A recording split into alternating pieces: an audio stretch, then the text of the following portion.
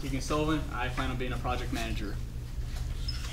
A project manager is a professional who leads and oversees a construction project and pretty much looks over everything that's going on, including the pricing, building, and everything that has to do with the budget, including developing a plan, creating the project time frame, distributing the resources, and ensuring a timely completion. And it also includes planning, hiring, firing, and supervising the employees. There are some education requirements. You need a high school diploma. You can get a bachelor's degree, or you can get a project management professional certification. And for your bachelor's degree, you need a 4-year degree, or 36, and you need 36 months of experience leading projects within the past 8 years of applying, and 35 hours of project management education or training, or CAMP or CAPM certification, and that is a project management professional certification, and you just have to go through a course and do all that.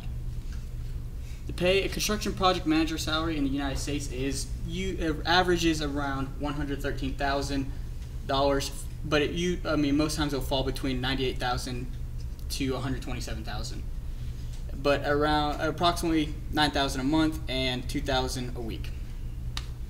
Some of your benefits are you have 401k, you have health insurance, dental insurance, disability insurance, vision insurance, and accidental death and dismemberment insurance.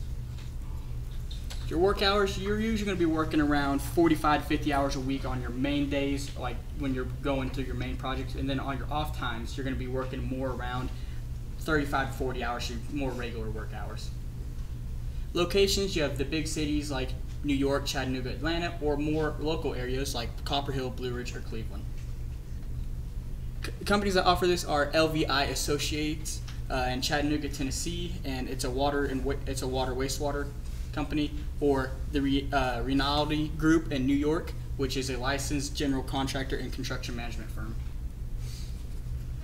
My career portfolio will help me with, as it will have my resume, and it demonstrates dedication and accomplishments through school activities and everything I've also done, and letters of recommendation. An internship, you start with an apprenticeship in your field, so if you're going into a carpentry or electrician, and you work through that so you have the experience of the construction, so you actually know how it works so when you leave that. And then you just continue your field until you would progress into a project manager. Why I chose this career, I enjoy doing construction. It's fun.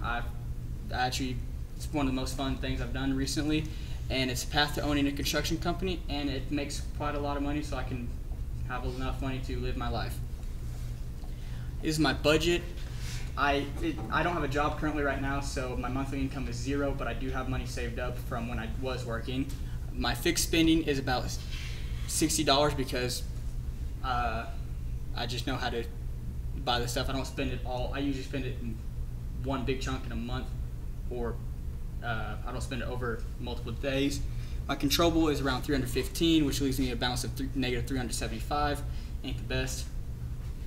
Thank you for your time. Do you have any questions? Where would you like to go to school?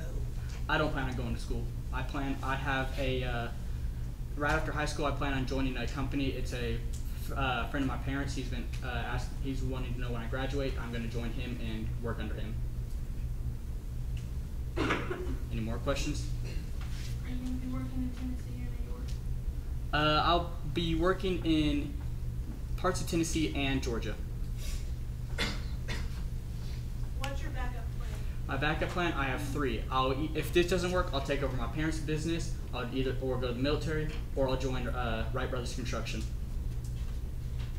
Why the Wright Brothers? I mean, how did you find out about that? We took a field trip there this Monday, and it has a lot of things that I think are cool and I'm interested in, and it has really good pay as well. Anybody else? All right, let's give it a